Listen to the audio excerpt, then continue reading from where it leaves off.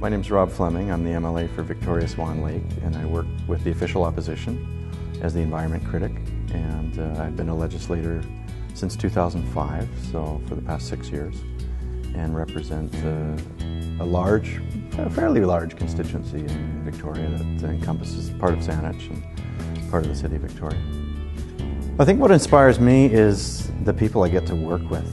I'm very passionate about a number of areas that politics involves. I started in municipal government. I've always cared about some of the challenges that my community faces and others in the province. You know, being an MLA is sometimes about being outspoken and getting justice done for people. So that's really important. It's something that I don't shy away from, and I think that's really rewarding too when you help somebody get treated the way they should be treated, and you know, help them have dignity and respect in their lives.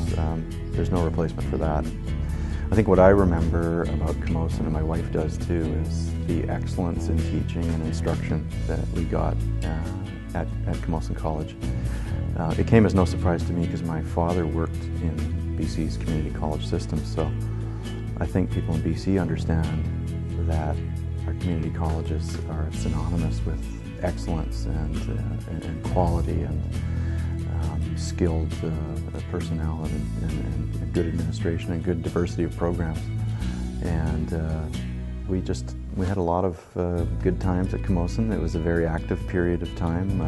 I was very active in the student union, and I can remember things like 1995, we had the first national student strike in Canadian history, I think since the late 60s. So if you went back and looked at the pictures around the rotunda at Camosun College, you would have seen thousands of students at rallies. And that was really when the shift of cost to education was beginning to be put onto students and families, and the balance between what government invested in students to pursue their education and then give back in their careers. That social contract was starting to be eroded.